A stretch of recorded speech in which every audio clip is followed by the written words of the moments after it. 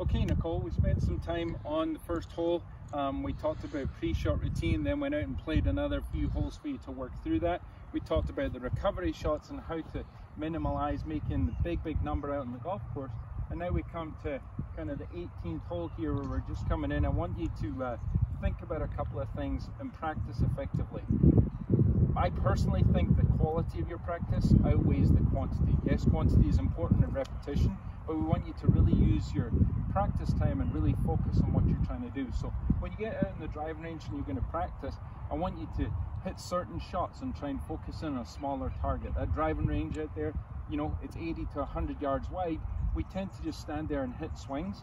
That's not going to be as effective as it is of picking a small target, going through that pre-shot routine. Not a bad idea to use a sandwich like this and pick your target like we were doing, and then put something down on the ground.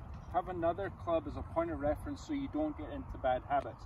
Some of the worst things we see are people who go out and practice, but they're not practicing effectively. They're practicing bad habits rather than good habits. So quality over quantity, the focus of your practice. When you get out to play and you try and put those recovery shots back into play, I really think that you're going to see a big difference in being able to maximize how bad the mistake is. Making bogeys is much better than making doubles and triples. Definitely.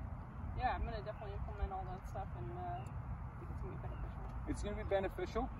You know, the important part is we don't want you to practice poorly. So, you know, go away, practice this for a little bit. The all important thing is you don't need to come and have lots and lots of lessons, but you come back in, you have a checkup, see if you're practicing the right things, see if we're keeping to make some progress, and then we can measure that progress and keep moving forward.